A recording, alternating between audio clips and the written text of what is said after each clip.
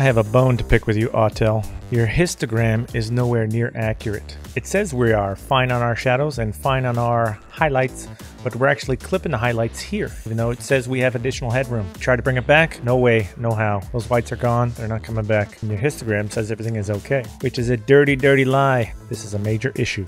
If you're new to this channel and want to learn a little bit more about how to get the best picture possible out of your drone and maybe learn a little bit about the color correcting tools inside of Premiere, go ahead and hit that subscribe button and a notification. I'm going to be uploading a lot of these and we'd love to have you. So let's get into it. Welcome to the channel. It's Adam Grumbo here. What we're going to do is bring up our histogram so we can see how our exposure is doing. Under camera settings, there's our histogram. Slide the position over to the on. And now we can see our histogram right here. Looking at the histogram, we seem to be exposed pretty well. Maybe a little bit towards the dark, so we're going to bring it up. Try to get that histogram right in the middle. This peak on the right here is our highlights, and then shadows on this side. Looks like we're quite a ways away from clipping either one of them. When I flip it back off over to standard mode, you can see it makes our entire image underexposed. And I think it's doing that to hide the sensor noise, but it's a very bad way to do it. So this is how I would expose for it. You can see our highlights here. Let's pause it for a second. This is this little peak here is supposed to be our sky. And we still have some room here before we overexpose it. That's great. Although it's not entirely accurate, you can see that we're overexposed here. We're real close right there. And then switching back over to log mode, doesn't look like anything's clipping. Our sky detail here is still looking good, and we should have plenty of shadow detail. This is how I would prefer to expose for it in log mode. Let's see what Premiere has to say about our exposure levels. If we bring down the highlights a little bit, maybe we can retain some of that. Let's try bringing down the whole thing. Yeah. So we're not clipping it anyways, even though it's clipping here. So that's good. Our highlights are fine. Shadows are fine. We're going to turn that off by just deleting it real quick. So our histogram says we're okay. Yeah, we're okay. Let's see what we're doing. And if I was going to put a LUT on there, then we're a little overexposed, just like I was talking about. But easy to bring that back down into the happy range. And this stuff over here it's a cell phone screen, so don't worry about that. I mean, it wouldn't hurt to put a little more contrast on there. And then if I was doing it, I'd probably bring these shadows back down. Just give it a more natural look. But we're not going to worry about it right now. That's just showing that we got a good exposure. Let's see what else we can find out. Now if we're going to adjust our highlights and bring those back down just a hair, protect our shadows a little more, get that right in the middle.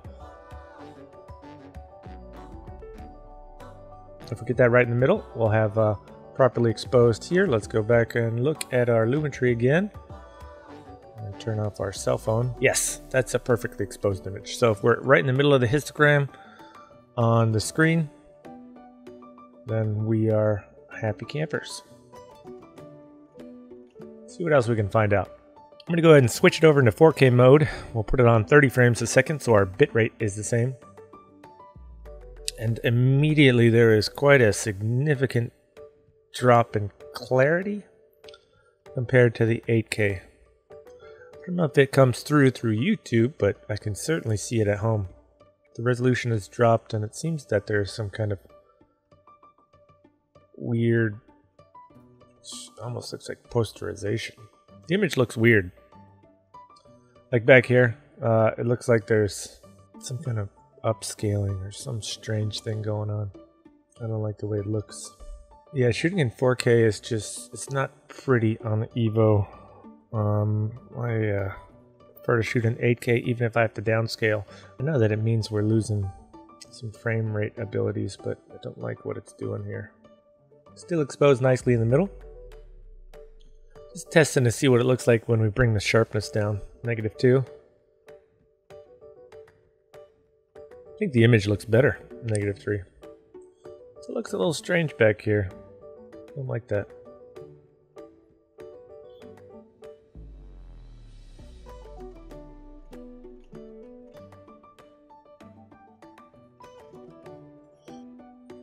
Let's switch it back over to none color profile and see how we're doing. Again, it shifts our whole exposure over to the left. Again, I think it's doing this to save us from the shadows. Well, I don't like that kind of a shift. So we're going to raise our exposure to try to get that histogram in the middle. And here's where things start to get funky. You can see here, this is supposed to be our skies that we're saving. We're already massively clipped on the girls' shirts and this portion of the sky. We're also clipped here, here, and here. And our histogram says we're in the clear. So it's a liar. It's a liar when we're shooting in the none profile. Now if we bring our exposure up a little bit more, it still says our sky is okay. A little space there on the right hand side, when clearly we are clipping here. We're also clipping in the t-shirts. Alright, can we talk about this real quick? Our histogram here, our histogram right here says we're okay and not clipped.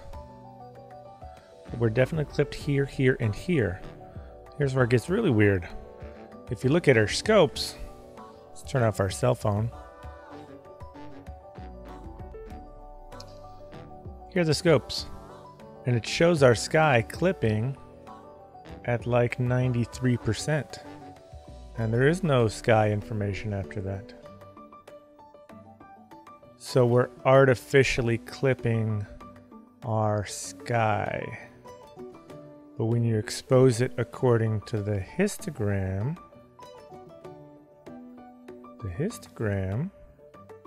which says you are okay, but the image that it gives you is clipped here. Yeah, those whites are clipped and they're not returning. Make them gray if you want. So just trying to get those whites back. They're stuck. They're not going to get there. Pull it all the way down. We're still getting clipping here and here. It's gray, so it's not showing as clipped. But it's clipped. And what you want to see if you switch over to log mode, then it gives you the truth. Everything is overexposed. That's clipped. But you know what they're doing here is they're actually making this kind of gray to fool this into thinking that it's not clipped, because that's not 100% white. We made a color matte, and let's pull it out there and put it here and see what we can discover. You see, there's the difference between clipped white, and all they're doing is adding gray to it to make you think that it's not clipped, when it certainly is. And a good way to see that is switching back over into log mode. There's log mode. See the whites? They match now. Imagine that. And if you look at our scopes, totally clipped, way overexposed. We're gonna have to bring that exposure down. Again, that's our cell phone screen. So this right there is a properly exposed image with it right in the middle. This is also right in the middle. That's beautiful.